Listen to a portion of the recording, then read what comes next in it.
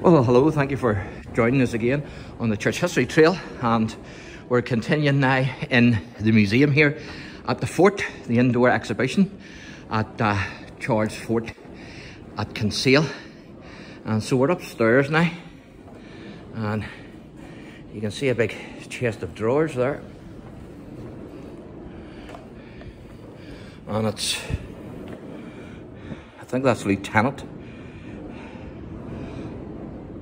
Ponsonby, I think it says, 4th Gloucester Regiment. So there you are. Of course, this was a British Army base for about 200 years. And that's why you're seeing the uniforms, etc. That's Busby, World War I.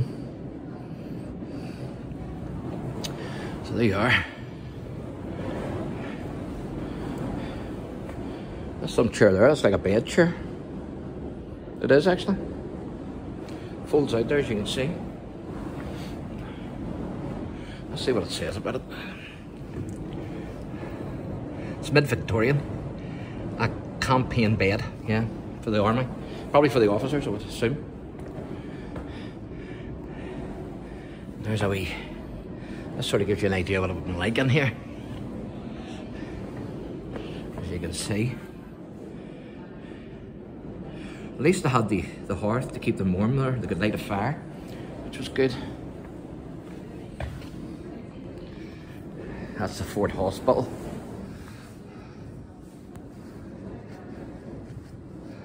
As you can see,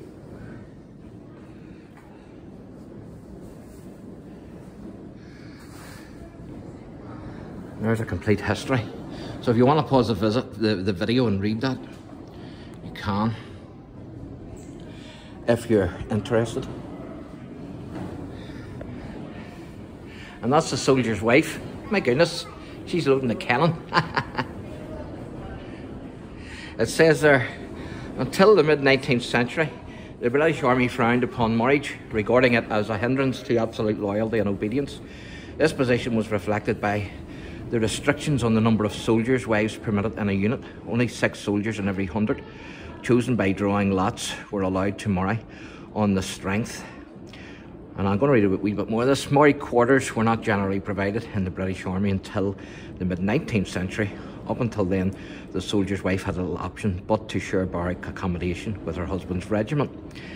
The only provision made for the couple's privacy was a blanket curtain. The soldier's wife was expected to perform certain duties such as washing, mending clothes, cooking and cleaning the barrack rooms in return for free rations.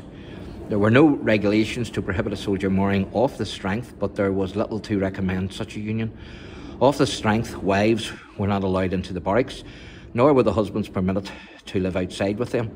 They received no food rations or allowances.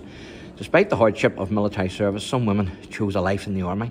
Captain Molly was a young Irish woman commissioned as a sergeant by General George Washington, oh there you are, for taking the place of her dead husband at the Battle of Monmouth in 1778 during the American War of Independence. Very good.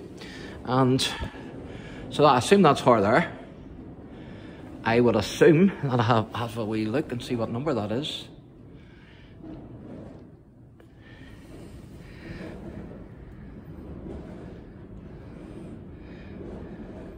Yes, Captain Molly during the American War of Independence.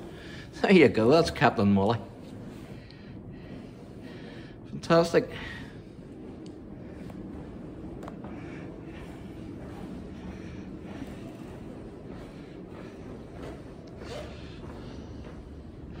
There you can see a wee photo on the wall there. Some of the British soldiers. And then this is the last part of the exhibition. And there's muskets and all here. So this is earlier history then of the fort. It says there in 1690, the people of KINSALE refused to profess loyalty to William of Orange despite his victories over the Jacobite armies at Derry, the Boyne and Cork.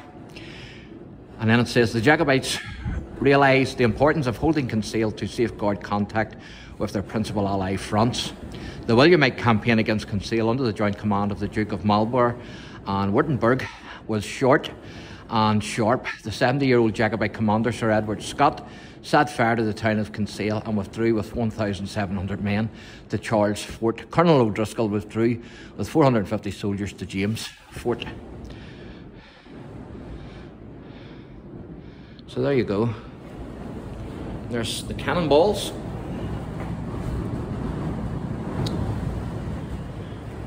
The Siege of Kinsale, 1690. Very good.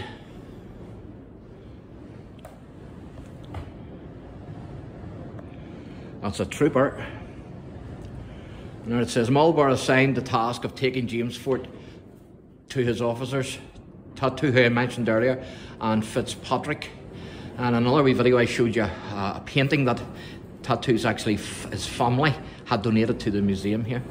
It says their daring assault with a force of 800 men on the night of 3rd of October 1690 took the defenders by surprise. An explosion in the gunpowder magazine during the attack forced the Jacobite garrison to surrender. When Scott refused to surrender Charles Fort, Marlborough began preparations for a siege. 6 24-pounder cannons and 2 mortars were placed in a battery overlooking Charles Fort and opened fire on 12th of October. 3 days later, a breach was made and the Jacobite defenders called for a truce.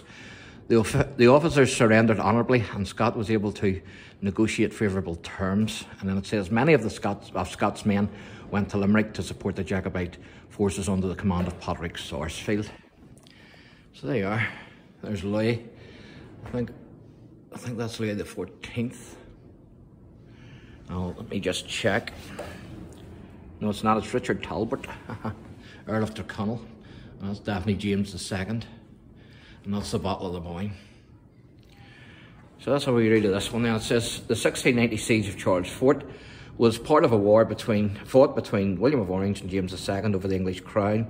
James II's attempts to re-establish Catholicism caused resentment among the Anglican aristocracy. William married to James's eldest daughter, Mary, promised to safeguard Protestant political and religious privileges. When William invaded England in 1688, James sought exile in Catholic France. The vacant throne was offered to William and Mary in the so-called Glorious Revolution. The Irish Parliament accepted James as the legitimate king of the Irish Parliament accepted James as the legitimate king of Ireland. Irish support for King William was confined to the Protestants of Ulster.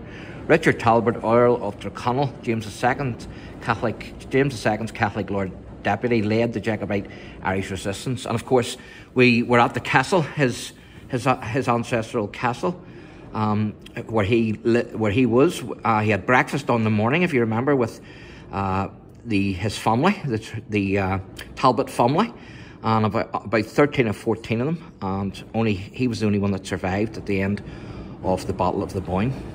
The rest were killed, and so that's Malahide Castle. So you can watch out for that wee video. And it says he was supported by the French commander. I'm not even going to try and pronounce that. And then it says the Williamite forces in Ireland were led by the Duke of Schomberg and his ally, the Danish commander, the Duke of Württemberg. And there's a wee screen that you can watch. And there's more. Again, that's William's victory at the Battle of the Boyne. And there's more you can read there as well. If you want to pause the video and read those, you can.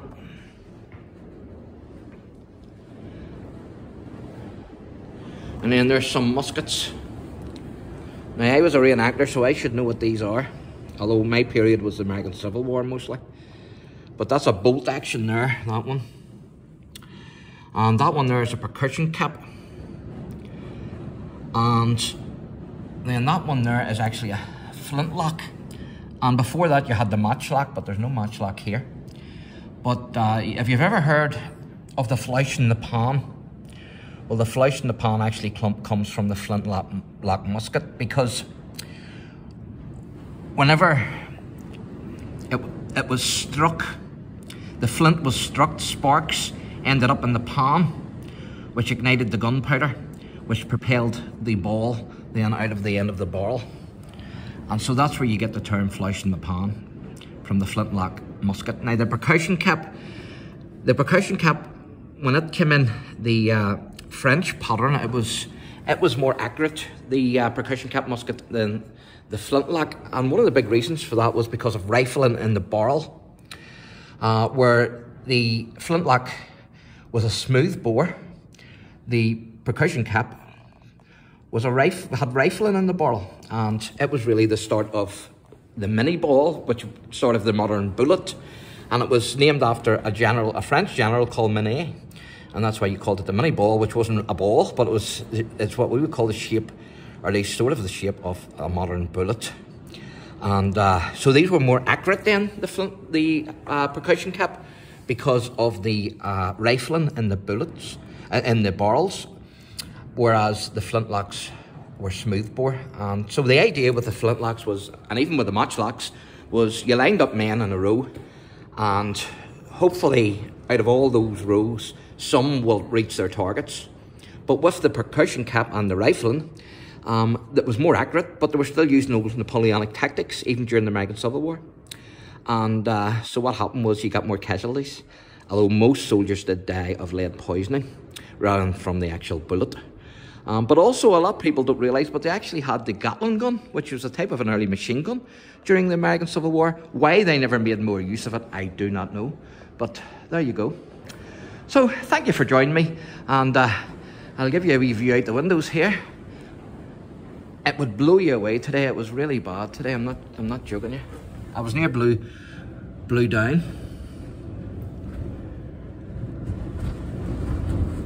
And I think that's James Fort over there, on that wee hill there where we're going. But we'll not be going there yet because the weather is really bad, as you can hear. So thanks for joining me today again on the Church History Trail, and thanks for watching. And I've also lost my hat because the hat blew clean off my head. It's a good job my head wasn't in it at the time. God bless.